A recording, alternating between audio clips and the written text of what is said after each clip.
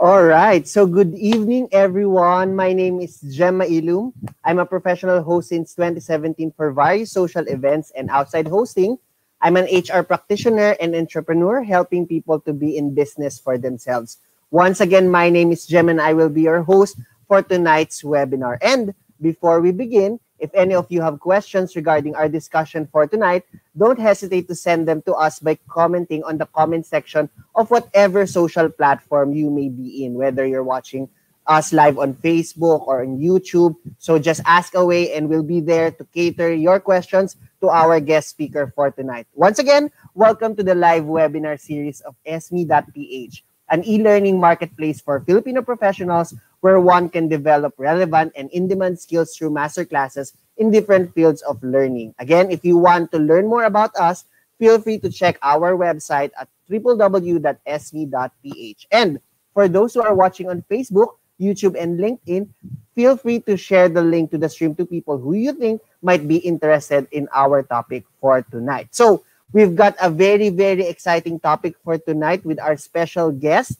And we would like to remind all of our guests, all of those who are watching live online, that this webinar is in partnership with the ASEAN Youth Organization, an ASEAN-approved nonprofit organization that spreads awareness of ASEAN to over 200 million young people in Southeast Asia. And this webinar is also brought to you by the Rotary Club of Alabang Madrigal Business Park. Once again, our topic for tonight is all about sustainable tourism's effort in Surftown, La Union. Wow, that's very exciting. And furthermore, we will be immersing ourselves with talks about volunteerism and community work with regard to the preservation of one of the most treasured and romanticized, that's for all of you couples out there, I'm sure you're all watching, the tourist hotspots in the Philippines. And our guest speaker for tonight is a young social entrepreneur and communications professional all the way from San Juan, La Union. With a degree in European Studies and Secondary Education from the De La Salle University in Manila, she uses her skills and knowledge to fuel the passion in support of educating the general public about the preservation of marine and terrestrial biodiversity in her region. She also involves herself in community and volunteer work under numerous private, non-government, and public organizations to further support her advocacies as an environmental and tourism planner. To date, she's a communication volunteer of the Coastal Underwater Resource Management Actions, La Union's Province Ambassadors for Feed Incorporated, and the chairman of La Union Conventions and Visitors Bureau, and the elected president of San Juan Resort, Restaurant, Hotel, and Association. Wow, our guests today have really a lot of things in her sleeve right now. So before I introduce our guest speaker for today, let's all watch this short video.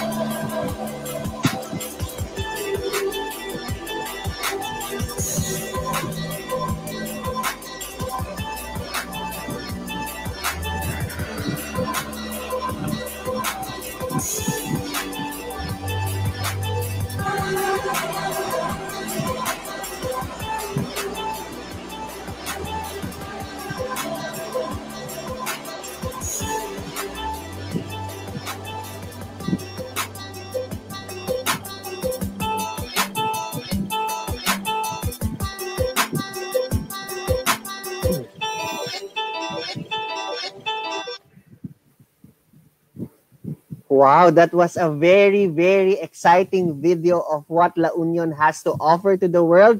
So, ladies and gentlemen, I'd like you to introduce to you our guest speaker for tonight. Let's all welcome, maybe with a thumbs up or with a clap emoji on your social media accounts. Please help me welcome the founder of the La Union Soul Movement, Miss Tina Antonio. Hi, Tina. Good evening. Hi everyone. Thank you. Sobrang kinakabahan ako ngayon. No, it's okay. Just But relax. We're gonna uh, talk a lot thank about La Union you. tonight.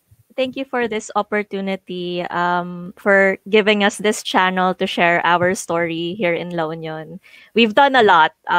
So I'm so excited. Kinakabahan ako, but I'm so excited to share it with everyone. Yeah, all right. So Mhm. I think, Tina, we should start with really getting to know more about sustainable tourism and, of course, La Union. So could you tell us a little Mhm. bit more info about it? Um, so for La Union, we started a movement called La Union Soul, which is basically it started with just three people, which I will share with you in a bit. Now, what we wanted to do was balance both economics, making business, but also try to balance it with environmental sustainability. So we did want to play in the long run, like make the business boom, but with environmental sustainability, so it would be longer. And that's why we created this movement because one of the problems that we faced were trash coming from the ocean, coming from the rivers. It would always be on the beach. Um, we also found out that La Union, my backyard, is actually a turtle nesting ground. And Mm, turtles are called keystone species, which I will be presenting to you in a bit. So those were some of the things that inspired us to create this movement. And it wasn't just one person, it was a whole community working together.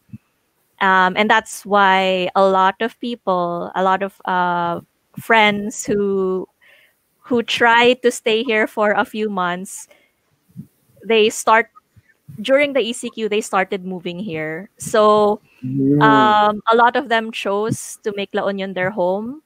Some of them, I have a friend who is from Austria, Laura, and she has been working here with us for the past 7 years. Hindi na siya bumalik. But she would go back home for Christmas, but most of the year she was here in La Union and we were doing projects together. mm. So those were some of the things that we've done.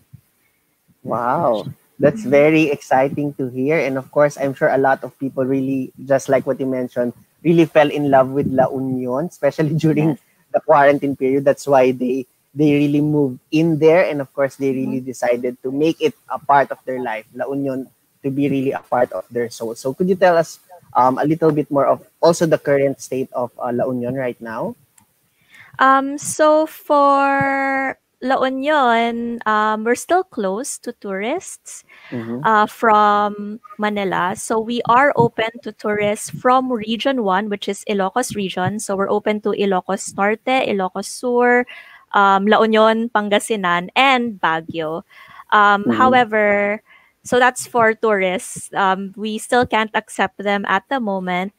But for business purposes, though, there are some towns in La Union who are already accepting guests for official business purposes. Mm-hmm. Okay. But of course, you have to remember you need all your permits, especially the negative swab test. So that's one Oh of the yeah. requirements.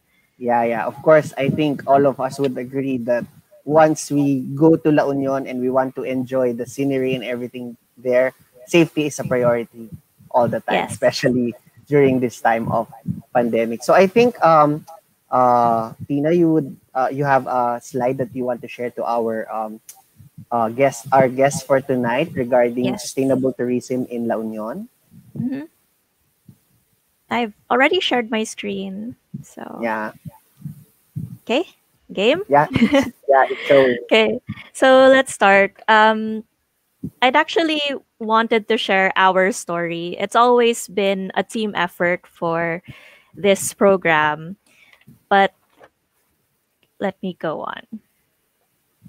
So La Union is far more than just a fame type. It's sorry. The La Union is far more than just its famed title of surfing capital of the North.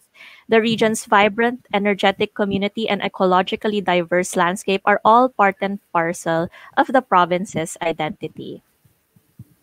However, because of La Union's growing popularity, the latter has come under threat from the rapid development, pollution, and a variety of other factors that require a timely response. La Union responds to La Union's call for environmental preservation.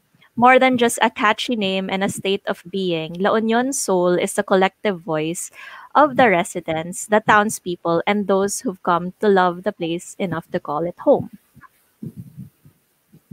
It represents well thought out eco projects, activities, and future looking plans. It is both the consciousness and the essence of a community that wishes to protect its coastline and ensure the area's future for the years and generations to come.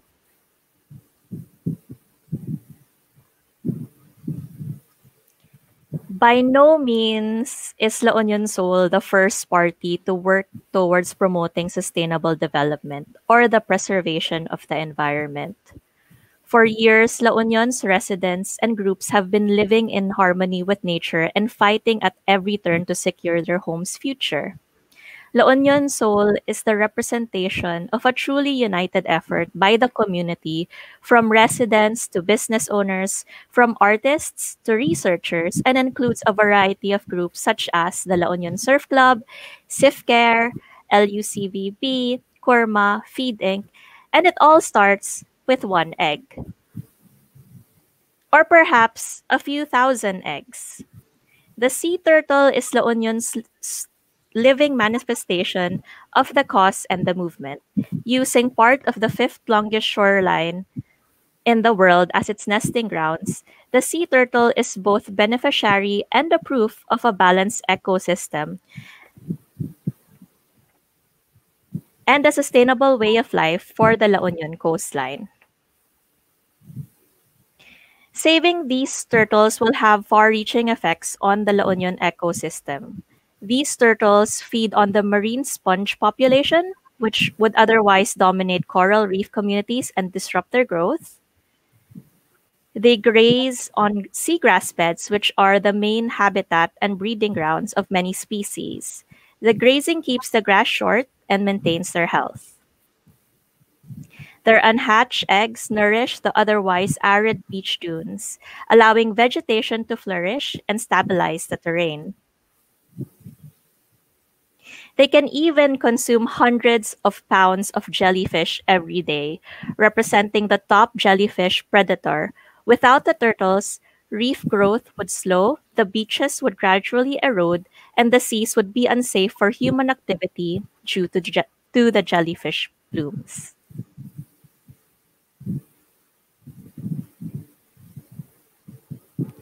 Unfortunately, in recent years, life hasn't been that easy nor kind for these majestic creatures.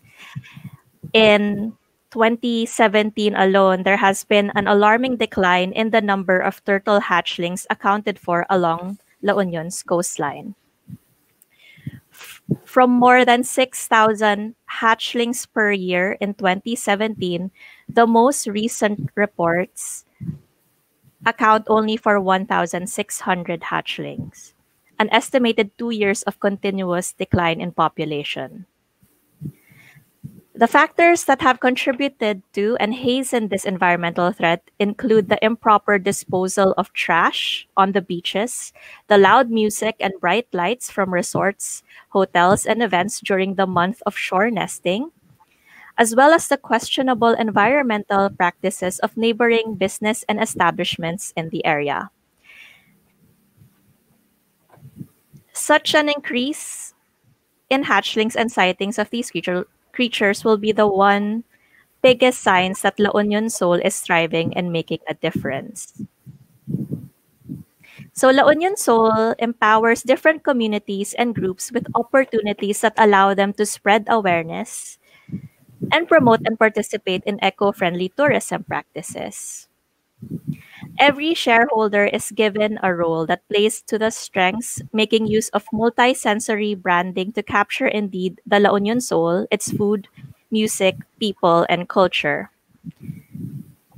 So the soul of La Union is a story of its people, its culture, and its ecology, all working together in harmony and mutual respect. So we actually invite everyone to be a part of this story and a part of the La Union soul. Yeah. Okay, so I guess Tina, our guest would also agree that you really gave a very, very great information about the sustainable tourism in La Union and of course La Union Soul. And of course, I really love those facts that you presented about the turtles and how really they can contribute to the ecology of La Union. So Yeah. as far as I'm concerned, Tina, of course, you have different organizations that you're involved in La Union. So I'd Mhm. like to ask you what inspired you to partake in those organizations that you're currently in?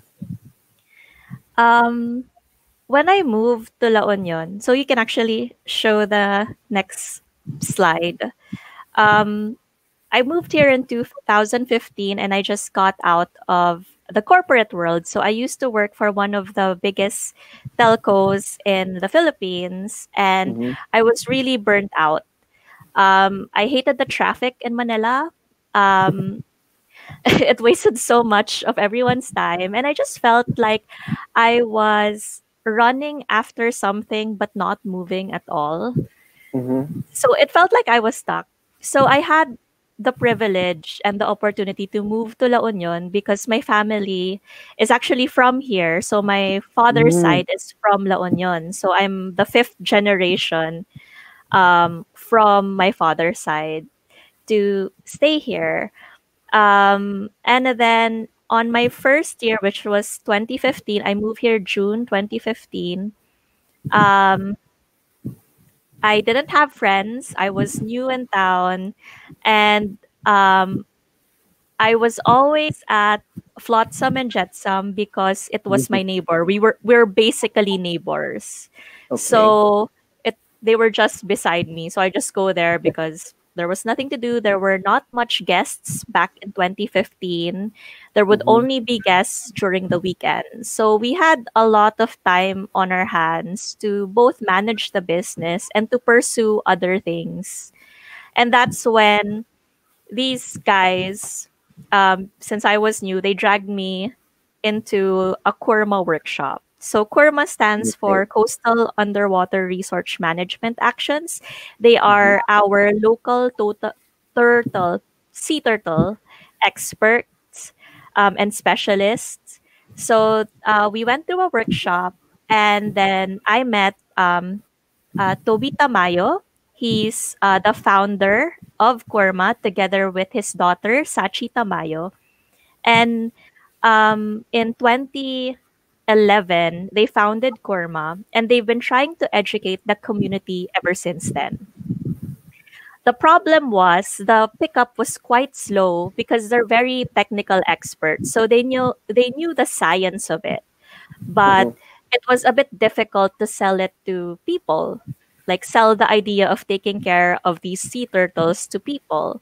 So when I came in and attended just one workshop and met this wonderful gentleman, I learned about the sea turtles. I identified the weakness of the program And I decided to volunteer because there was nothing else to do anyway during weekdays. Um, so it was funny because my weekends were my weekdays that time. Oh, okay. So I had 5 days off a week. So I Wow. was looking for something to do. Mm-hmm. So we started. So in 2015, I understood that they had a problem with really marketing, which is a special skill that I've learned in Okay. corporate that I actually can use to help this advocacy. And so I was trying to figure out a way to help them, and it didn't make me sleep for so I started August 15 and I was attending multiple workshops with them. And then by 2016 in January, um, I had created uh, basically a slide of presentation like the one I showed you, but it Mm-hmm. was more simple because I just had an idea out and I was like thinking about it. And then I completed the presentation March of 2016. Wow. So in March of 2016, I completed the presentation and showed it to La Union Conventions and Visitors Bureau and the San Juan Resort Restaurant Hotel Association. Take note, I was just 6 months in La Union. No one knew me. I didn't know anyone. I didn't know what to do. And these people, the people shown here, were actually the first ones who pushed me to actually do things, make things happen. And for 2016, after I presented the La Union Soul idea to both to two tourism organizations, we started small. So we started with pocket events. We had beach cleanups every day. We used social media, posted on Instagram of our um, usual catch of trash, which is seen on the first photo on the left. And then we also started together with El Union and Flotsam Ridge to Reef Community Market, which is what inspired the Ridge and Reef program of the DOT Region 1 this year. So it was all because of Toby Tamayo. So he was my mentor, and I thank him a lot for teaching me about this. Um, we also had like lifeguard seminars. We had bands playing. We learned about doing the actual turtle pawikan patrol, how Mm-hmm. to do it, how to move nests, how to see where to find the nest. And then it was then that the idea um, was being accepted by certain events. Like, for example, Surfing Break, which is one of the biggest events in La Union, started having the Pawikan Pledge. So it was to basically inform people that there was turtles nesting here, because during this Oh. time, 2016, even government officials, um, even locals didn't know that the area was a turtle nesting site. Oh, We okay. also partnered with, I had friends, I still have them, by the way. I have friends who I worked with in corporate. Um, we made social media day every year. That was Tweet Up Manila. And Oh, okay. for 2016, they brought social media day. So that's celebrated every June 29, or the last Saturday of the month, the last Saturday of the month of June. And they went all here to celebrate Social Media Day and to use social media, the platform, to do social good, which was Wow. having a voice in environment. And those Mm-hmm. were just a few of the partners in 2016 that we had.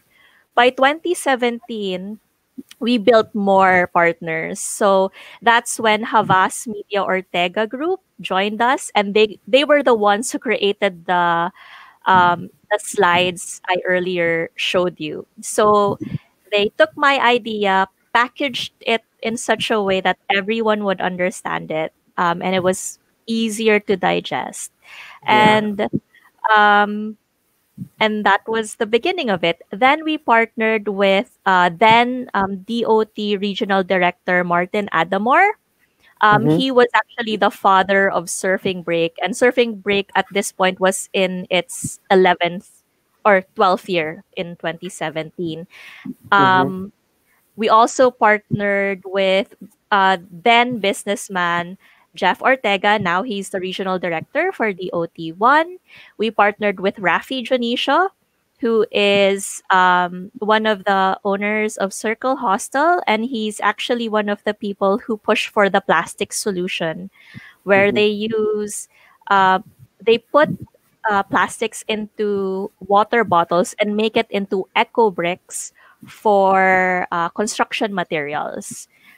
He also has Rafi has the ITAS, so he helps the ITAS and teach them how to do agriculture in Zambales. So that's one of his projects. And then these two lovely ladies, um, Anne and Diane, are part of Feed Inc. and they do greening. So they've been planting indigenous trees around the country for the last, I don't know, 15, 20 years. It's long because even her mom was doing it before. So can't Mm-hmm. remember the exact date when they started. And Celso is also part of it. He's an environmental scientist from the State University here in La Union. And of course, Laura. So, Laura's a marine biologist. She's from Austria, and she's a coral specialist. And she's been Wow. um, forcing me, no, she's been teaching me and trying to change my lifestyle of um, having zero waste, trying to go more vegetarian, but doesn't work on me. But I've learned a lot from Laura, and she has been an integral part of the community. In fact, she actually made La Union Soul bigger. So on 2016, we did pocket events. By 2017, Laura, this is her brainchild. It was Sustainably Stoked. So she tried to bring in surfers, the local surfers on board because I didn't surf. I'm an indoor type of person, um, so I didn't really do athletic things. But this lady, this is her doing the coral planting. She was really pushing everyone to make this program happen, to have less trash on the seashores, to have less straws. So we started with something really basic. We started with straws. For 2017, we partnered with the La Union Conventions and Visitors Bureau, and they adopted La Union Soul in their program. And through them, we were able to fundraise, I think, around 30,000 pesos. And Mm-hmm. that 30,000 pesos, we used to partner with Straw Wars Philippines. And what we did was we asked Straw Wars Philippines, so they're another group, um, to create materials for us. So they created table standees, posters similar to the first picture on the left at the bottom. They Okay. made materials for everyone, and these materials were shared to all of the establishments in hopes that we can help the establishments educate their guests about using less plastics and particularly taking out straws. We also did like art murals at our wall. We did mangrove planting. It was the first time we actually taught people how to do mangrove planting. And Mm-hmm. if you go back to the presentation I showed you earlier about how one of the reasons why sea turtles weren't nesting as often was because of the loud music and uh, loud music, the white lights on the beachfront. So we came up, La Union Conventions and Visitors Bureau came up with another event called Pagwana-Wanan Festival. Mhm. Pagwana-Wanan means baluarte or um, a guardian in English. So Pagwana-Wanan is in Ilocano. And basically, we wanted to be guardians of the environment. Hello? Yeah, I can Yeah, still hear okay. you. Okay. So with Pagwana-Wanan, we shifted, instead of having a beach party, we uh, we did pocket events in multiple venues. We had art workshops. We even had a rock battle at the a rap battle at the San Fernando Plaza, art Wow. exhibits, film screening, a cosplay Mhm. party, a cosplay convention, and comic convention. So we made all those events for a span of 1 month every Saturday. We made an art festival. It was our attempt to make the events within establishments, and that was the goal, was to try to follow, try to have a model of pawikan friendly events that would be both recreational, enjoyable to our tourists. Mhm. And by 2018, so we started with that. By 2018, we had more people on board. Since we were working with the artists, we were already working with the La Union Surf Club at that point. Mhm. This is them. That's how many they are. Kulang pa sila dyan. We were working with the artists, with the National Commission for Culture and the Arts. Um, and this is Sir Chit Asignacion, one of our consultants and also our secretary for the San Juan Restaurant Association. He is one of the owners of Tamawan Village. And it was through him that we made the second year of Pagwana-Wanan bigger. We also started partnering with Link. So it's called the Lupon ng mga individual na nangangalaga sa kalikasan in Tagalog. And these are the first officers that I met. So we were working with a group of uh, adolescents and teens at that time. It was quite inspiring. And we made the pocket events even bigger. By this time, we celebrated Earth Day. Mhm. And then we made murals from Eco Bricks together with Circle Hostel and the Plastic Solutions. We even had theater actors during that day. Mhm. The biggest events in La Union, which was summer break, surfing break, and Pagwana-Wanan, tried to incorporate uh, more environmentally sound innovations to make their events more logistically manageable on the environment side. And of course, Laura had another brainchild.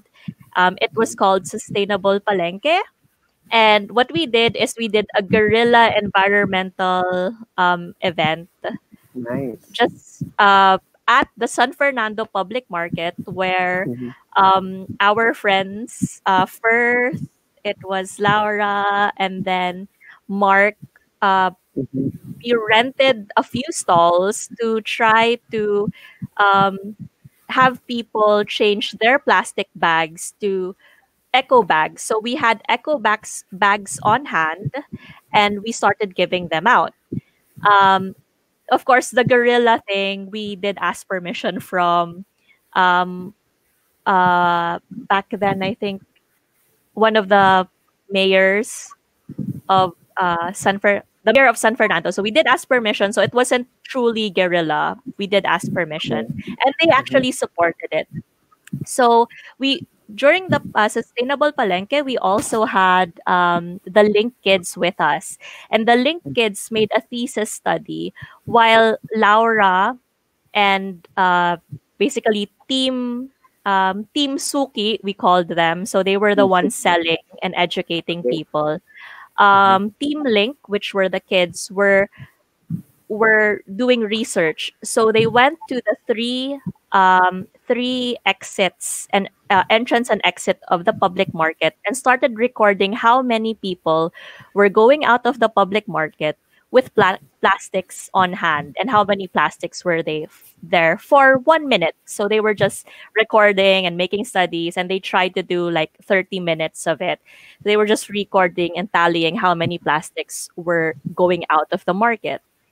um, and after that, um, we studied it and decided to create a more what a bit more better approach, or more deliberate approach is the exact word. So a more deliberate approach to actually take care of the plastic problem. So after that, we had the second Pagwanan-Wanan Festival, and it was both art and music. So it was there. It was also the second time we tightened the model of having an art festival within the establishments, and we did it on September 14 to 16. So turtle nesting season starts from September and ends at around March. Um, and for September, we did this as a welcoming to remind people that, hey, the sea turtles are coming home, and are coming to nest. Because the interesting thing about sea turtles, the species that we have here is called an olive ridley sea turtle, is that when it hatches, it goes to the ocean. And when it's time for them to nest, after 20 years, they go back to where they were born. So they're like overseas Filipino workers, or our balikbayans. So it was quite an inspiring thing, because it meant that every time they come to our shores, 20 years have passed. And so many things with development, so many things can happen in 20 years. So we made the story more impactful during 2018. But during 2018, we also had one big problem. And it was 670, no, it's a 650 coal-fired power plant. And it was to be built on um, in Luna. So Luna is a town two towns away from San Juan. It is exactly around 20 kilometers in radius from my house. I actually measured it when I found out about this project.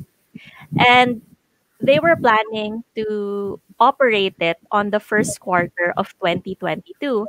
So at that time in 2018, we were already driving the momentum, and we were already getting so much support. I'll show you the results later. And then this problem happens. We found about it, I think, end of 2017, when they had a public hearing in Luna. And there were a lot of people, a handful of people who were against it. So that only means that if there are people who contest it, then it has to go through a proper process. So let me tell you about Luna. So this is Luna La Union. Luna is around 40 minutes away from us, by road. Um, and one of the main attractions of Luna is its Pebble Beach. So it's known to have pebbles instead of sand in their beaches. There's also one of my favorite areas in La Union, the Darigayos Cove, sorry, which is a fishing village. And it's also known for its white sand and reefs. There's also, I've heard, secret surf spots. Um, depending on the season. And on October 2018, the Department of Environment and Natural Resources issued an environmental compliance certificate to the proponents.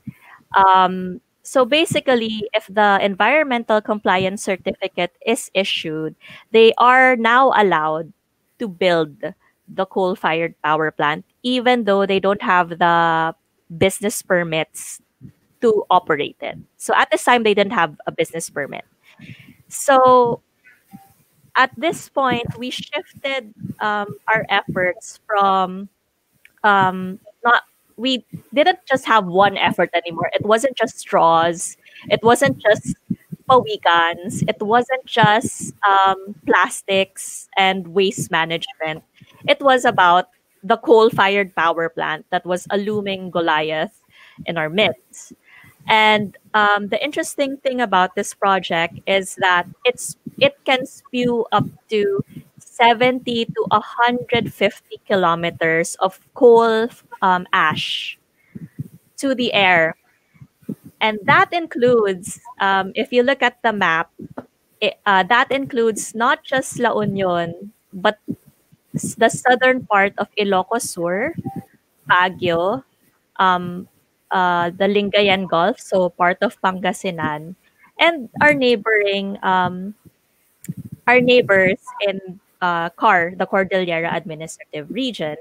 So everyone was really freaking out. Plus, the surfers were pretty pissed about it because La Union has always been a tourism area and a playground for us. And that's when we decided as a group to come up with Coal Free La Union. So it's a movement that was actually pushed by Greenpeace.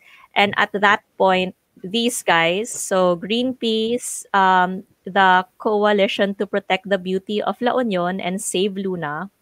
So, so from 2015, 2016, 2017 to 2018, I was doing mostly the sexy part of La Union Souls marketing. So we were doing events, um, doing events, we were doing more events, and we were having more people and do more events.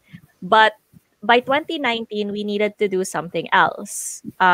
So as a lone representative of the millennials during this time, Mm-hmm. uh, I started lobbying. So I was with um on the picture you can see Bishop Presto. So it's he's La Union's bishop for the Catholic Church.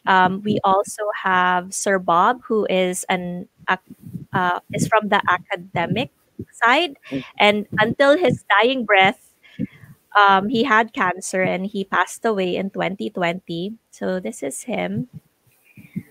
He was teaching high school children and elementary school children about the effects of a coal-fired power plant. We also have Sir Bing Gieb. So Sir Bing Gieb is a retired environmental scientist from the state of California. So he used to work for the federal government of California.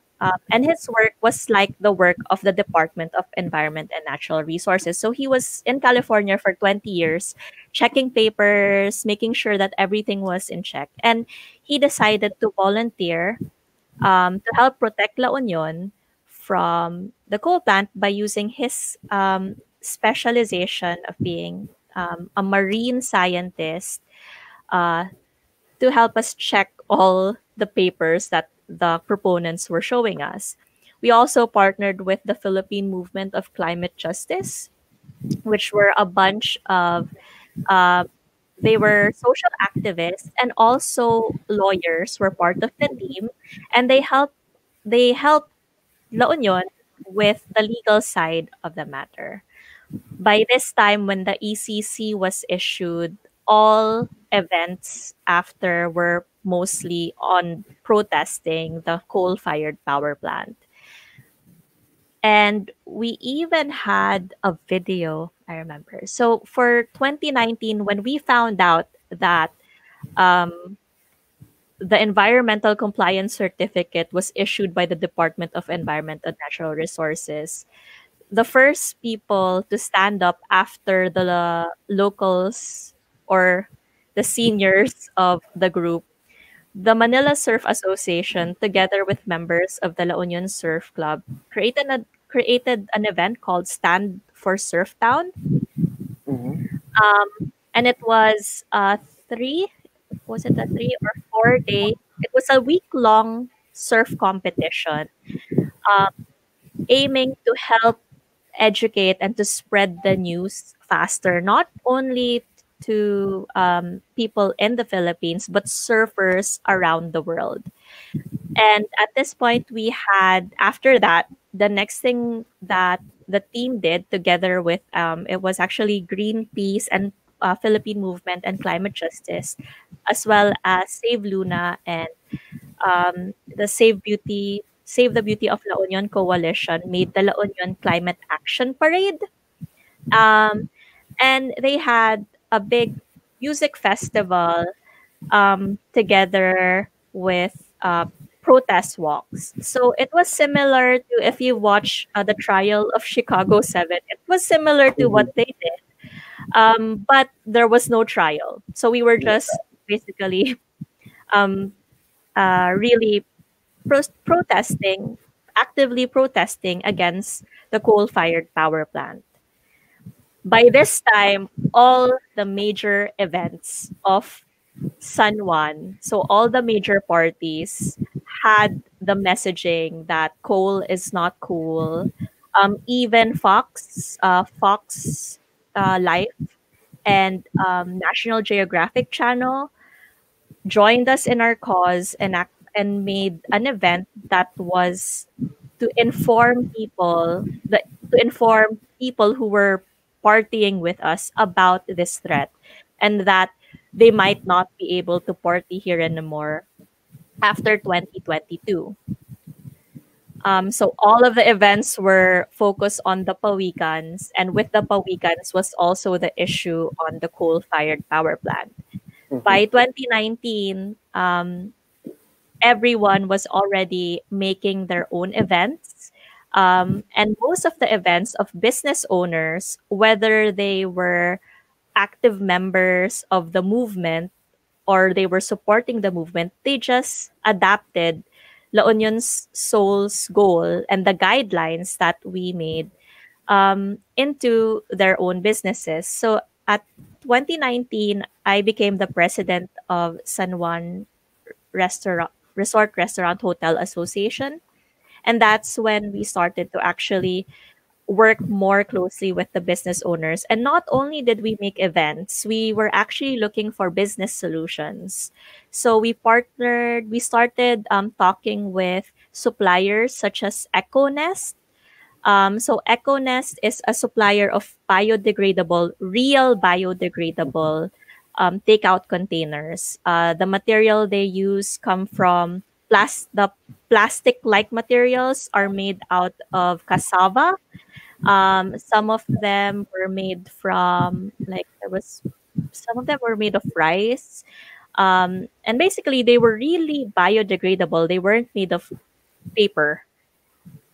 Um, and that's what we began doing with the business owners at this point. So we were trying to tell them, hey, you can use this, or you can use reusable containers. So Laura was very active in at this time showing business owners. We elected her as the vice president for environment for San Juan Resort Restaurant Hotel Association, and she started almost immediately trying to bring these suppliers in. And then we were meeting with business owners about these products that are more sustainable. By 2019, we had more people jumping on the bandwagon of no straws. So they Mm-hmm. were using paper straws, metal straws, or bamboo straws at this point. One of the biggest resorts here were issuing environmental fees for takeout containers. Um, So it was really a team thing for everyone. It was a collective. And of course, by 2019, we also had the Southeast Asian Games. Um, and the Southeast Asian Games was so San Juan hosted the Southeast Asian Games for surfing, and I wasn't a volunteer. I was employed by the Southeast Asian Organizing Committee as one of their coordinators for La Union. So I was mostly handling the venues and making sure that everything was logistically ready when the event and the suppliers come in to put it up. So at this point, we were at the center of everything, and the thing was, we won. I think we won around, was it 6 gold medals? I'm Yeah, not I sure. think it was six gold medals for the Philippines. For surfing. By the Mhm. way, for the Philippine team, half of our athletes for the surfing Philippine team are from La Union, Wow. particularly um, a lot. Some, I think, four of them are from this barangay, the barangay I live in, and one is from Mhm. Bacnotan. Now, Mhm. so at this point, 2019, this was December, we had the plastic problem, we had the Pawikan advocacy, we had a coal plant happening, and then we have a SEA Games. I'd actually want to show you one of the things that um, our creative team did and released Okay. after the SEA Games. So it's the video. Okay.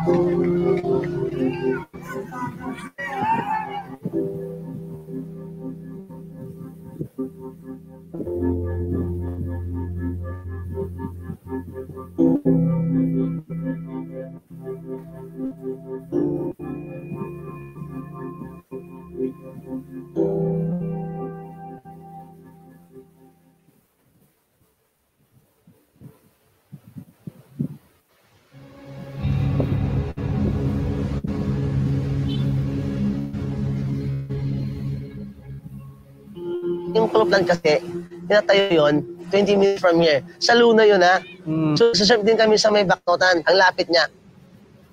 Lagi po ako nagpupunta sa area na yon. Marami akong kaibigan doon. The beach is so great. Yung industry, yung mga tao mababait. Of course, it will give job opportunities to the people. But in the long run po yan, mapapahamak yung lugar. Not only yung Luna, but the La Union as a whole. Siguro okay siya para sa livelihood ng community doon. Kung iisipin lang natin yung short-term goal. Pero kung yung long-term, makaka-apekto siya sa health ng community. Siguro naman yung mga investors or yung mga taong gustong magpatayo nito, they have good intention na to develop the area, parang ganyan. Pero siguro kailangan natin i-weigh kung ano yung magiging effect niya. Ang masama dyan sa health ng mga tao. At saka hindi yan maganda para sa surrounding at saka sa turismo dito sa La Union. Sayang yung surf spot natin na secret spot, bagong tuklas. Tapos isipin mo, ilang years lang, biglang masisira na kagad. Yung minimina nila, yun yung sinusunog nila para magkaroon ng kuryente yung coal na yan. 5 basketball court yun. So, napfit yung tip. Imagine na kung gaano kadami yung tubig na kukunin sa dagat and then ibabalik. In 6 months, nandito na sa atin. So, mamatay na yung mga corals natin. Yung area dito, alam naman natin, tayong lahat dito na namumuhay eh. Diba? So, paano na lang kung may mangyari? Ito yung pinagkakitaan natin eh. Sila, nagpatayo sila doon, sila lang yung magiginabang. Hindi tayo. Mag-operate sila dito with their own benefits. Tapos pagkatapos nun, iiwan tayo dito. Paano tayo? Nga na. okay na nga tayo dito sa atin. Paano pag biglang napatayo tapos nga sira na, wala nang mangyayari sa atin dito. Sira na lahat. Masisira yung dagat, idol. Kasi chemical yun. Not safe. Tsaka isang dagat lang yan, isang karagatan lang yan. Isang agos lang yan. Isang agos na papunta dito sa atin. Wala na. Tapos na tayo. Wala na. Wala na tayong ganito. Maraming idudulot yan na masamang epekto. Kung hindi man natin abutan yan, syempre yung mga next generation, especially ako, may anak ako. Unti-unti nilang pinapatay yung mga tao kasi magkakaroon ng mga sakit. Pati mga batang paslit. Mami po ako, so ang magiging kawawa nito is yung mga next generation natin. Huwag na natin isipin yung para sa atin eh. Para sa kinabukasan na lang ng mga susunod. Na atin. So, ang gawin na lang natin is mag-pray kay God na huwag nilang ituloy. Kasi para sa mga kinabukasan ng mga anak natin to eh. Kasi pag natuloy yan, wala nang kinabukasan. Pati mga anak. Nakasakit lahat ng mga tao.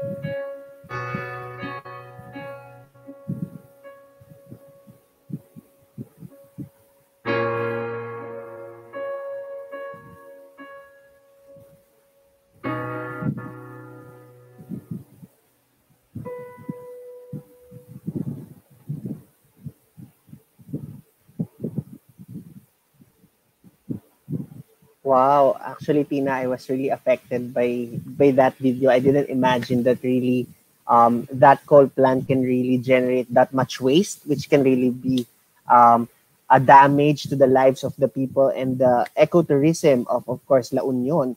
So I'm just wondering because you really gave us a very deep insight from your activities from 2015 when you started in La Union all the way to 2019.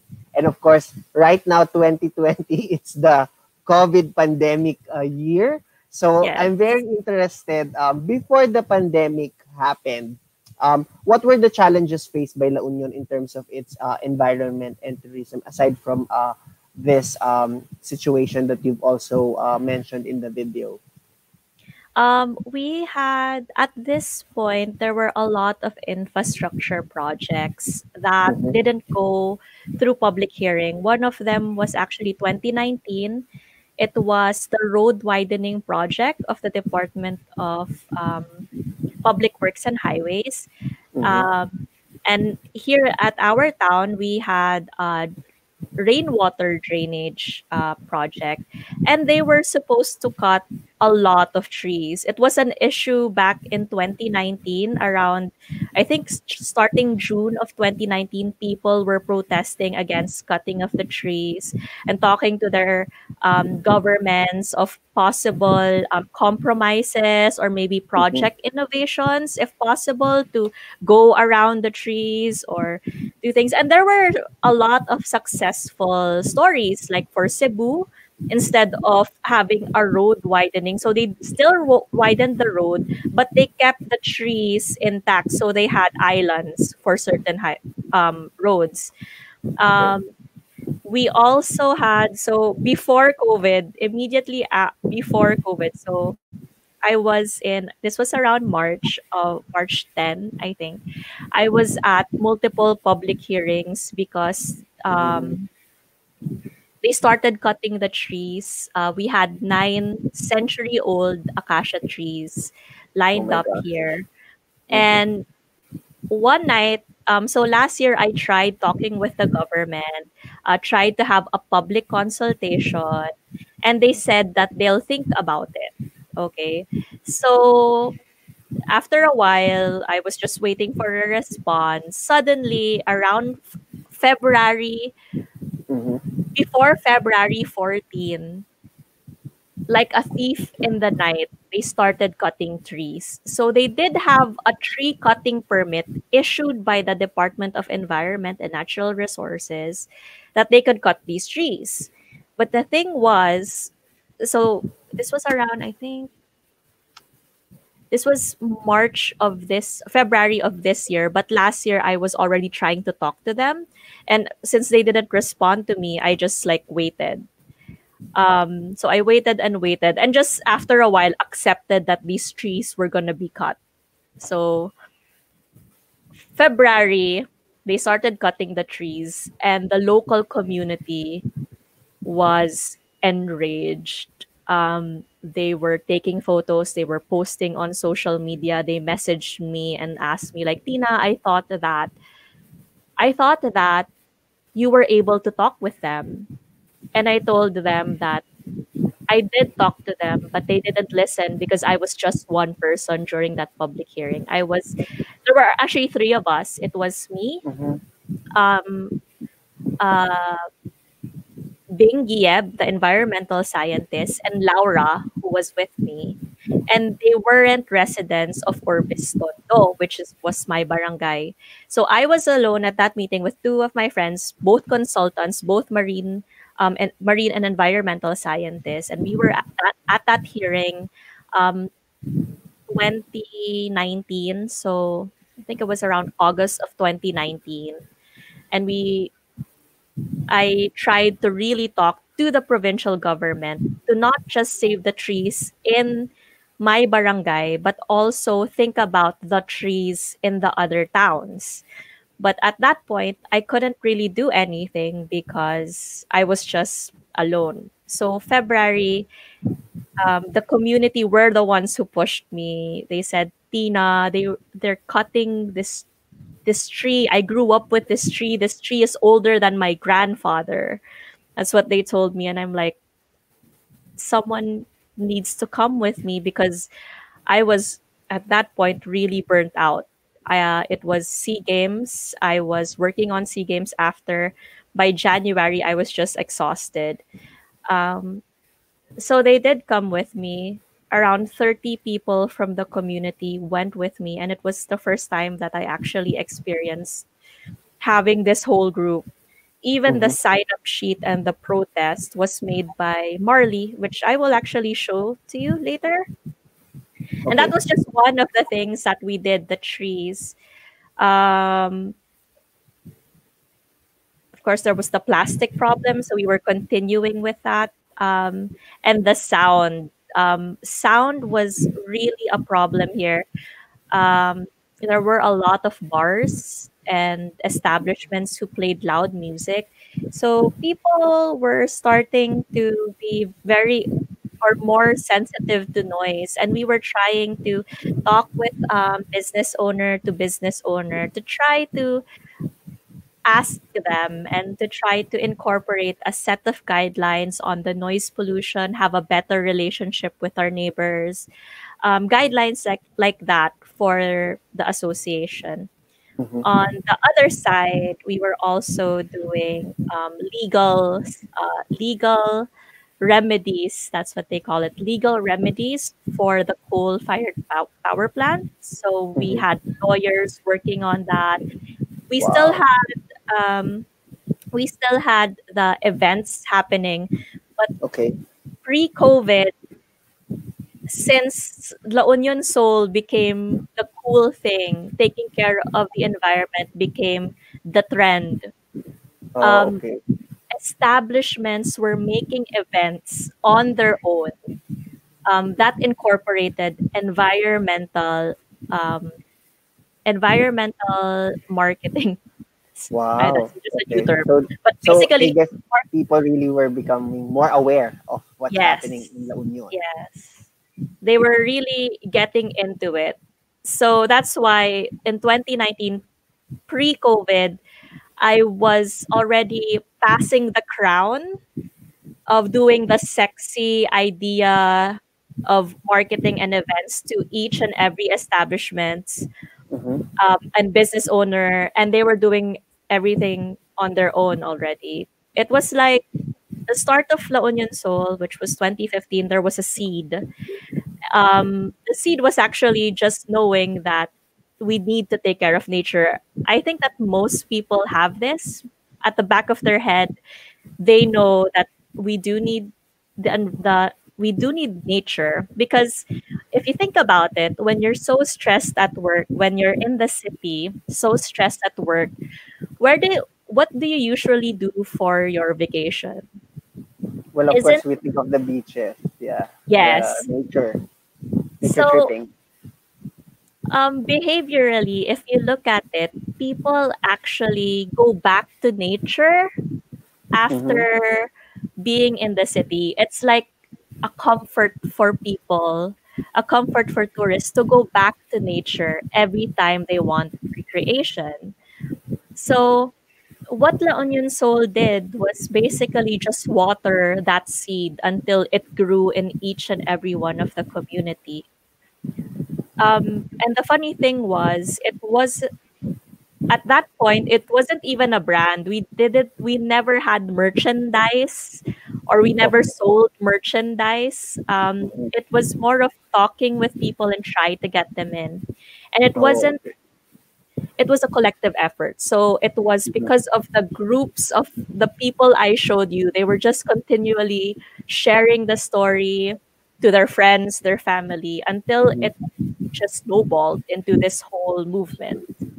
Okay. So that So I happened in think Yeah, so I think that's really where you planted the seed, and then of course those various activities and those various partnerships that you were involved in really played a role on how you really brought up sustainable tourism in La Union, and of course taking care of the environment and of course the people as well in La Union. So I'm also very excited to learn, since of course you mentioned that pre-COVID there were already infrastructure problems, there were already some hearings that you were been doing, and you've been actively really fighting for the essence and of course the welfare of La Union. So right now, since the pandemic has already hit La Union and of course the whole entire Philippines, what do you think are the current practices or safety practices that La Union is doing to really protect its people and its nature, given that it's pandemic? What are the current health protocols? Because I'm sure all of our guests are interested to know also, especially those who love surfing. They really want to know how to really practice safety and of course be secured to prevent more cases from increasing in La Union. So what are the current health practices there? So for the current health practices, we do practice the basic health standards required by the Department of Interior, Local Government, and the Interagency Task Force. So it's Mm-hmm. basically similar to what you have in Manila, where there are uh, acrylic acrylic walls between bars, for example. There's social distancing. We Mm-hmm. require masks to be worn. For tourists, we cannot receive tourists yet, so we can only receive tourists from Region One and Baguio. Okay. Um, that's it for the moment. For For the surf moment. Okay. for the moment. So we don't know if things will change in November. Um, for surfing lessons, it's still not allowed. Mm-hmm. So we are trying to work with our La Union Surf Club uh, to come up with guidelines that can be approved so that at least the local community, the instructors could have their livelihood back. So that's one of the projects that we've done. Um, what else? Other forms. You do need to have all your permits ready if you Okay. do decide to come here. But of course, we can't accept you. I don't know where you'll go. But the permits that you need would be um, a, a travel authority identifying if you're staying as a tourist or coming here for official business. So we don't allow tourists at the moment for San Juan in particular, but Mm-hmm. for other parts, other towns in La Union, which is San Fernando, there are 19 other towns plus the city. They are allowing tourists to go there. So it's Okay. just really San Juan that doesn't allow it. Okay. Oh, wait, no. So basically, No. That's not that hasn't been signed yet. I just saw the draft. But the one signed, the one for on September 23, which I can share with everyone after this webinar, is that we can't allow tourists to stay here from outside Region 1 and Baguio. Oh, But okay. we can accept tourists from Region 1 and Baguio. So I mentioned this more than 4 times because we have seen people try to come in from Manila, Yeah. uh, and um, you know Yeah, that's I why think they I wanted to became repeat it. excited. I think they became Yeah. excited when it was already in general community quarantine and they can Yes. travel. So I think Mm, they got excited. yeah. But I guess you have enlightened us that there's still some restrictions there, and it's good to know Yes. that the basic health protocols are intact, especially for the people of La Union. So everyone Mm, is still safe and sound there, just to really keep the cases of COVID-19 to a minimum level there in yes. La Union. So I'd also like to ask Tina, since we're also Mm, talking about having sustainable tourism and, of course, sustaining it and really thinking of the long term impacts of it. What do you think are the ways that we can achieve balanced ecological and sociological tourism in the region, aside from those that you've mentioned a while ago in your previous slides? um, to maintain a balance, economical and environmental. So it's both a means for livelihood and also a means for profit. So it's livelihood, profit, and how do you balance it out with the environment? It's really about for business owners. It's really about incorporating more environmentally progressive innovations to your operations. Mm-hmm. So, what that means is, for example, I'm a business owner. Um, for our business, we do not use straws, we provide glasses. Mm-hmm. Uh, we have water water refilling stations instead of selling water in water bottles. That's one of the things we do.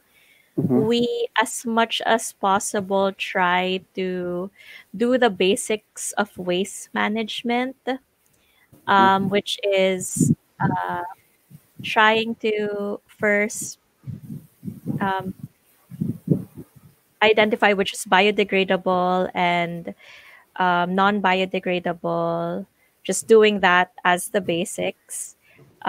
Having your own facility, trash bins, more Okay. trash bins, science in your establishment. Mm-hmm. It's also about having infrastructure in your establishment that would manage sewage. Okay. So that was one of the problems that I've not yet mentioned. It was actually wastewater from establishments going to the beach. And in 2017, the Department of Environment and Natural Resources became very strict with resorts when it comes to like wastewater Mm-hmm. coming out of the establishment. So it's really putting those infrastructure in place when doing your business and thinking about it beforehand. The Yeah. operations is really the center of Mm-hmm. this. Um, Mm-hmm. so that's one thing. The other thing was learning about nature, like learning about your environment and trying to, instead of rebuild the environment, Mm-hmm. it's trying to adapt. Because adapting, a lot of people, there are some engineers that are against this. They like to build Okay. things. But when you build a project, you have to study hydrology if you're doing Mm-hmm. a rainwater drainage. You have to really study the environment before you put infrastructure there. Yeah. Because you need to know where the water is coming from. You need to know where the water is. gonna go out to prevent the floods, you need to know everything about the environment in the during the different seasons in a year, because not everything changes. For example, our sands are shifting sands. They call it shifting sands. Um, During summer, we would have long stretches of sand in the beach, but Yeah. during December, all that the water comes nearer to Mm-hmm. our property line. So that's Mm-hmm. something that they do need to learn when doing infrastructure. Um, it's also about trying to work with your government, local government. So the past from 2015 to 2018, it was doing more of our own thing, doing more private events, trying to make sustainability or sustainable tourism cool. But after a while, if we really wanted to create a solution, we did have to like put a foot into lobbying. So that's Yeah. another thing that we had to do. So Mm-hmm. we really told our local government and provincial government and even regional government agencies like DPWH that we wanted to be part of the project. So we wanted to be there as consultants. We wanted to know what the project is about because honestly, we are for development. So we are for the build project, but we Mm-hmm. wanted to have build projects that were environmentally sound, that Mm-hmm. had that were really studied, and that was one of the things that we were working on for at least for 2020 before COVID happened. Yeah. Um, So those are just a few things that we have to do to balance profit, livelihood, and environment.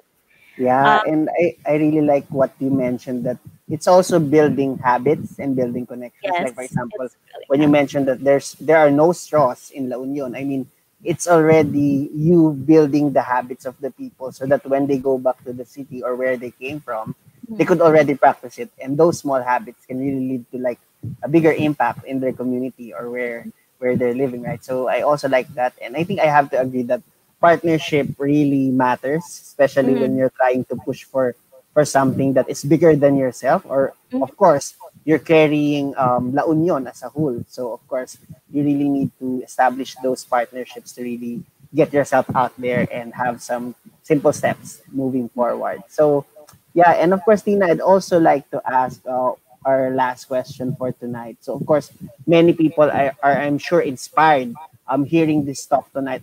Me personally, I'm also inspired to really ask, as a simple citizen, even though we're not in La Union right now, or even though we cannot visit, I mean, what other ways can others like me or our guests for tonight who are watching live, how can they really help support the different movements that you mentioned to have a more developed Surftown La Union amidst the pandemic? How can they help the region?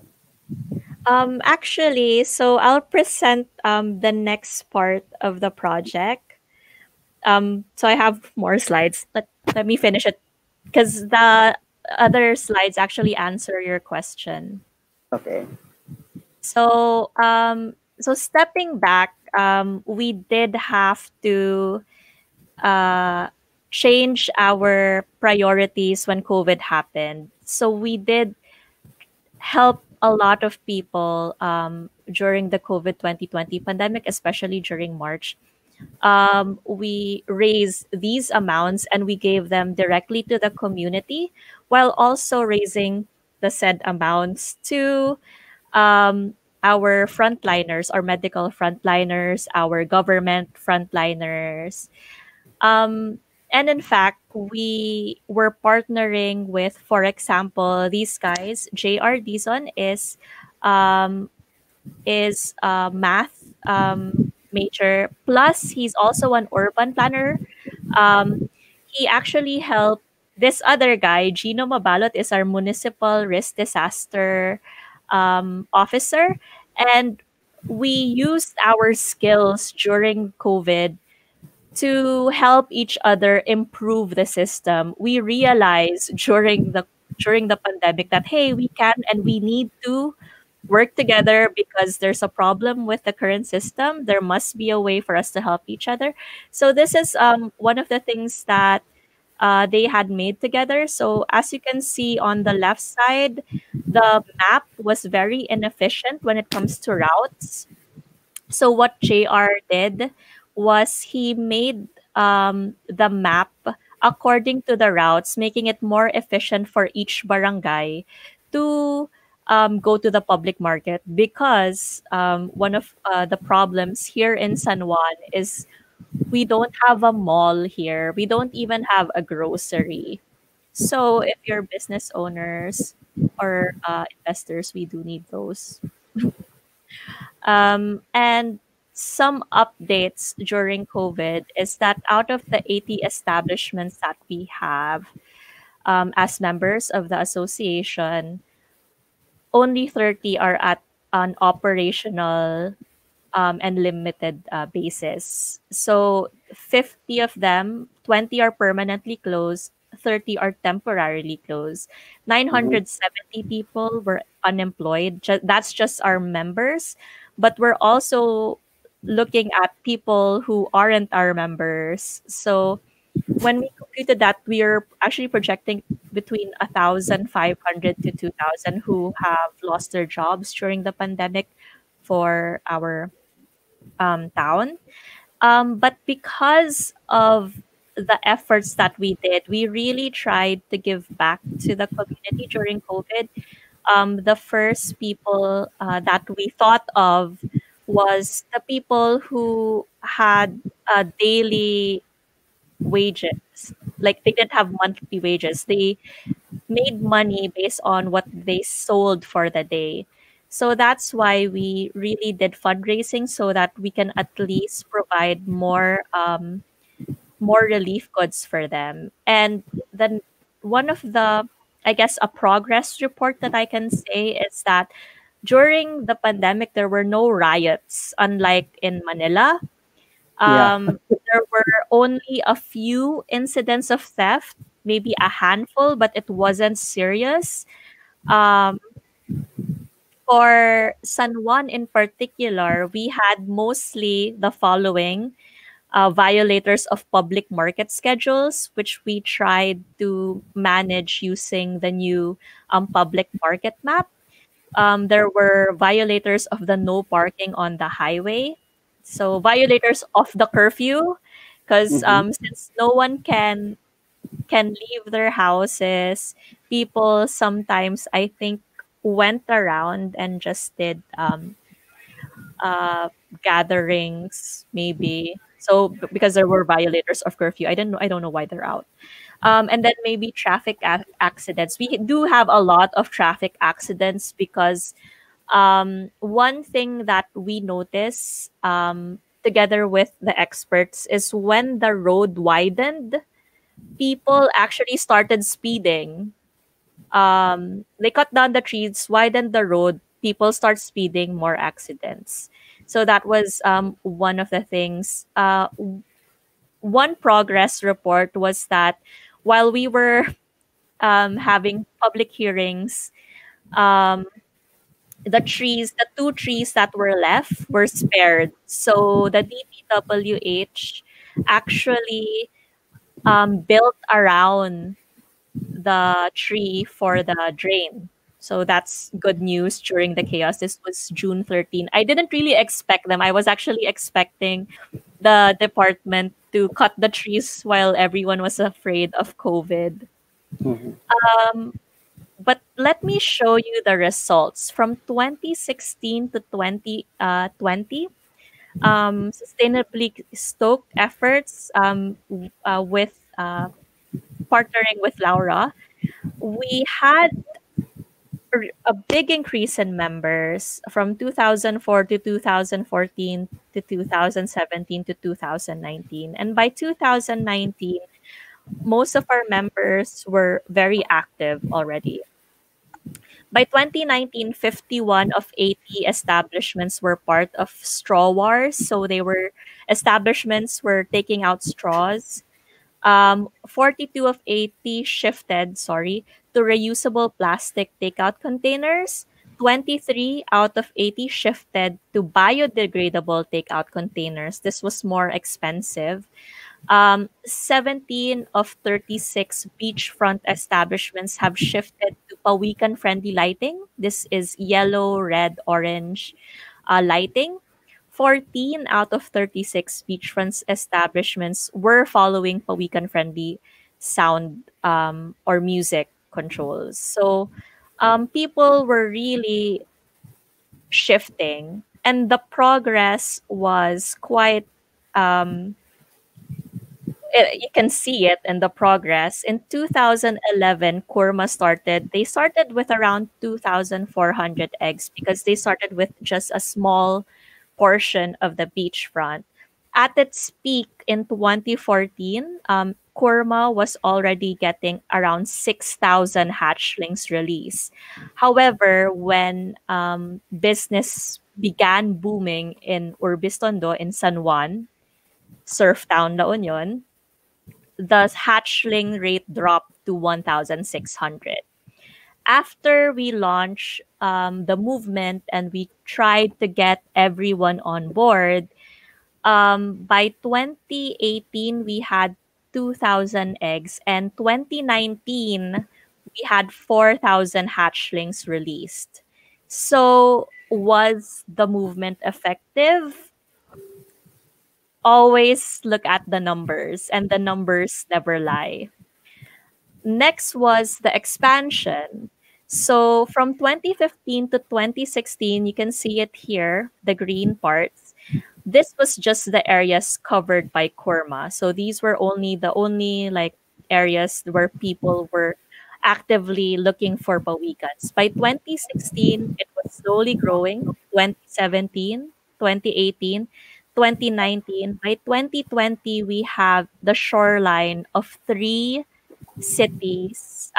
towns, two towns, including the city of San Fernando, as well as it's not on the map, but as well as a Kurma program in Ilocos Norte. So I'm not sure if it's Ilocos Norte or Ilocos Sur, but basically it's somewhere out of our town. So was it successful? Numbers never lie. And for coal-free La Union, so this was the funny part. When the ECC was released on October, on November 8th, Link, which are the kids for protecting the environment, signed a manifesto opposing the coal energy plant in Luna, La Union. 26th November of 2018, the Integrated Bar of the Philippines in La Union passed a resolution lawyers committing to oppose and stop construction of the coal plant in the province. By January 2019, the Philippine Surf Association, including MSA, including the La Union Surf Club, have joined the protests, creating multiple surf competitions with the goal of raising awareness on the issue. By the 7th of February, the Catholic Church, through the La Union bishops, releases their call and prayer for the project proponents and leaders to rethink their plans and work for development of renewable energy sources instead.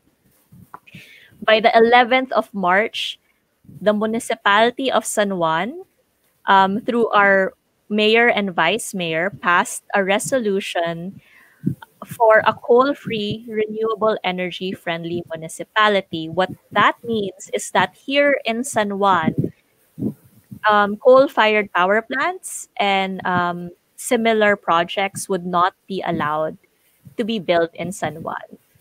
On the 14th of March, with my leadership, we actually released our stand and declared our opposition with the coal plant. to do this, which was one of the reasons why it took me a while, was I had to ask for a votation if the members would actually allow me to release a manifesto. It was very democratic, and we got a unanimous yes, we're opposing it.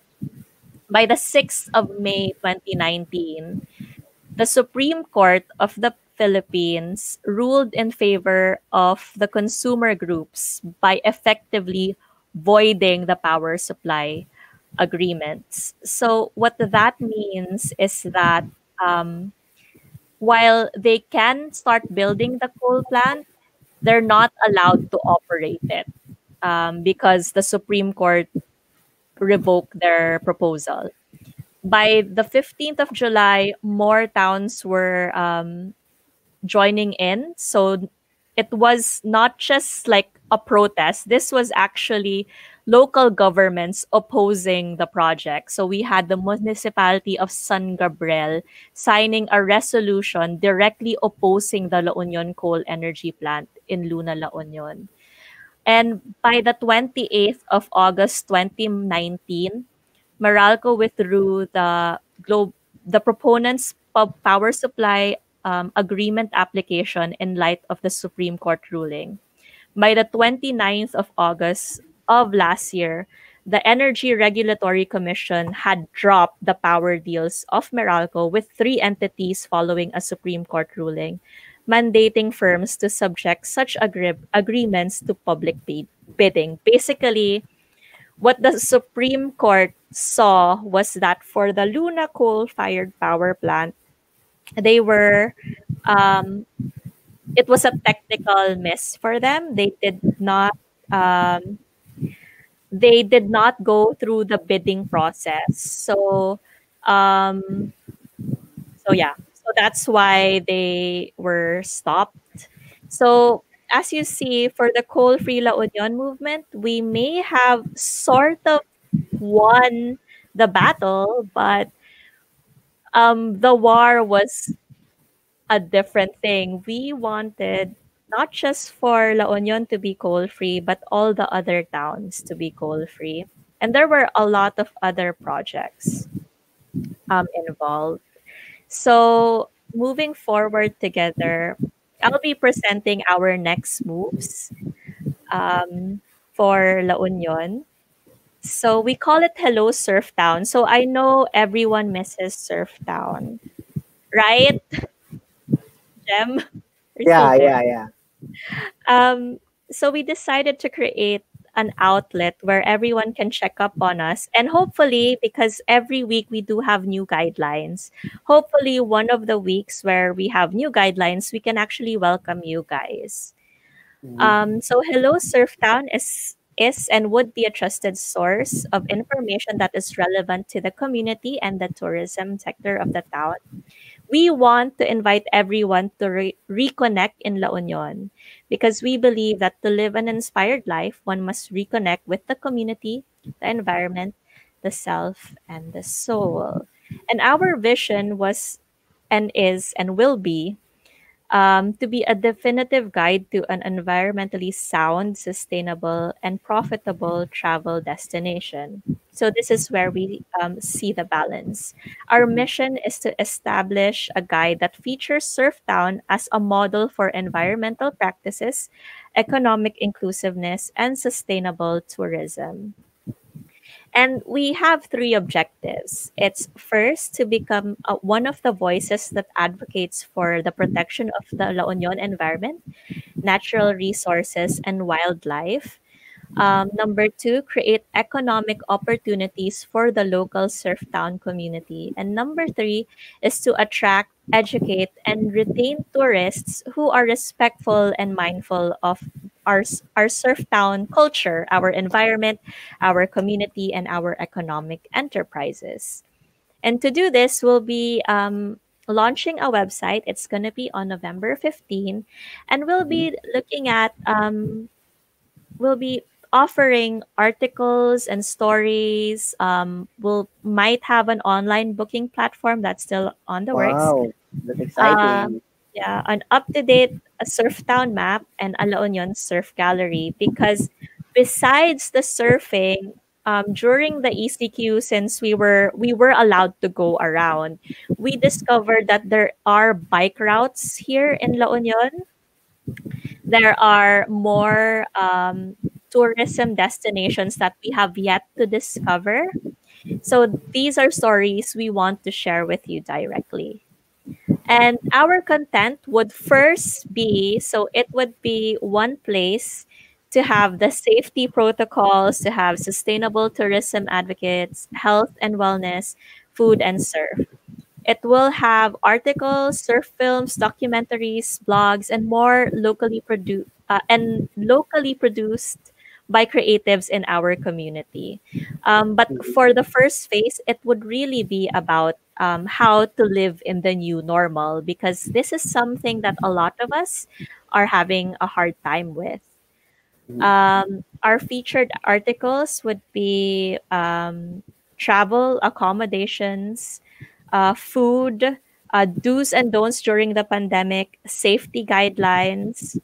Um, Content would include sustainable tourism, climate change, the turtle species, beach cleanups, and some lifestyle changes that you can do as an individual. So you don't have to lobby, you just have to skip the straw. These are things that we want to help people learn and help people understand. Um, and we'll also look a lot and have articles about food. Wow. And it's because for 2025, as you've seen in the video, the provincial government of La Union wants La Union to be the center of agri-tourism. So that Mhm. means we are not just producing vegetables and fruits um, to export, but we're also using it to promote our tourism. So we're known for our grapes, for our tobacco, um, and we are already like a lot of farmers and those who are learning how to garden are going into natural farming methods without using chemical fertilizers. So that's one thing that we're looking at. Where, of course, there would always be surfing, the lifestyle, um, and basics like surfing etiquette. One of the problems that we have is that a lot of tourists, especially people like especially Caucasians, those who come here just for the surf, some of them are actually quite rude. Not just Caucasians, we have had other um, like we've had Koreans and Chinese surfers. So we would want to teach surfing etiquette together with the local surfers here, so that surfing could be safer, because having etiquette isn't just about having manners Yeah. on the on the lineup. It's actually a matter of life and death for a lot of people, Yes. because Mhm. it's it's quite a dangerous sport if you think about it. So having etiquette would not only keep you safe, but it will lessen the drama of, having fights because of Yeah. drop-ins and so on and so forth. We will also look at health and wellness. So a lot of people have made brands, such as, so we have a yoga studio here, which you do yoga by the beach. It's called Duyan Yoga.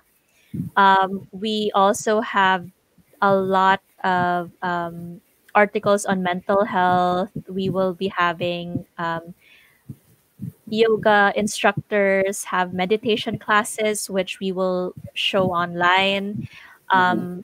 and other activities and content on health and wellness. And the funny thing, or maybe not funny, but the inspiring thing about Hello Surftown is when we called for this project, all the creative teams that all used to be corporate slaves in the city. they all they all went and committed time and their skills Wow. to make Mhm. make this happen. So this is why this project is content driven. The aim is really to build a culture that is sustainable for everyone. So we'll be launching on the 15th of November and have the other two phases by next year. But the first batch would be articles, and we would like to invite you to support us by having a pledge. So our pledge campaign is for us to help us make La Union an environmentally sound, sustainable, and profitable travel destination. We would like to be your guide, and the main pledges can come in different forms. So it's either a written agreement between La Union and the bearer to uphold the mission, vision, and manifesto of the community. So it's as basic as throwing your face mask in the proper bin. So these are things that we would like to request from the tourists in the future, because with the tourists who come here from other areas, one of the major problems that we are facing right now is face masks on the beach. And it's very frustrating because we had gotten rid of straws, but we now have the face mask problem. So that's a current Yeah. COVID problem that we have. Mhm. So the pledge would also include vows towards yourself, the community, and your soul. And we do have a fun pledge. So we're still tightening the details for this, but we are accepting donations from brands and sponsorships from private individuals, so that we can raise funds in support of the project. Because um, while this project is an advocacy, while Hello Surftown is an advocacy, we do ensure that all the content is of top quality. So we do pay our creative team. We believe in proper compensation, and that means fundraising on our end. And we are looking for brands, we are looking for partners. So I do hope that this would be a channel for that. Yeah. Um, so that's Okay. it. So All thank right. you. Okay, so I think all of our guests tonight are very, very inspired to really support your causes. I mean, before we end, Tina, of course, anything that you'd like to promote, how can they get in touch with you so that they can really support you in this causes of La Union, and of course, really sustaining the tourism and of course the safety protocols here in La Union? We would like to have a little bit of hype. We will be announcing the launch maybe through ESME, um, Okay. and our partner establishment. So wait for that. Please wait for Okay. it. If you are part of any brands, or if you yourself would want to help us with this effort, you can get in touch with us through our. Uh, I'll send you guys a link later, Okay. but Yeah. you can look for it at. You can add us on Facebook, La Union Soul, or Okay. LU Soul on Facebook. You can just add us, and we'll put the updates there. Yeah. Um, Okay. All right. So once again, Tina, we've really learned a lot from La Union Soul, what's happening in La Union, and of course, the sustainable tourism. I hope that you're all safe and sound there. And of course, to all of our guests, please make sure to also keep in touch with Tina through the social media accounts that she've mentioned to support also the causes of La Union Soul. And we'd also just like to remind everyone that who attended this webinar, you can all get your digital certificates of attendance. So just visit our website, www.esme.ph, or click on the link that we posted in the comment section below. So thank you so much again, Tina. And before this webinar comes to a close, I would like also to invite everyone who wants to learn more and increase their knowledge and skills. Just visit our website at www.esme.ph, we offer a wide range of masterclass courses, those of which you can enroll in based on whatever is relevant to your passion, career, or interest. As long as you have the time, despite this pandemic, to learn more, just visit our website. Okay? So once again, this has been Gem, your host, signing off in behalf of ESME.ph. Thank you so much again, Tina, for gracing our event. We learned a lot about La Union, and we really wish you the best in all of your endeavors. We hope to visit after the pandemic. And to all of our audience, you've been a great audience. Thank you for tuning in. Stay safe and God bless everyone. Keep safe. Thank you.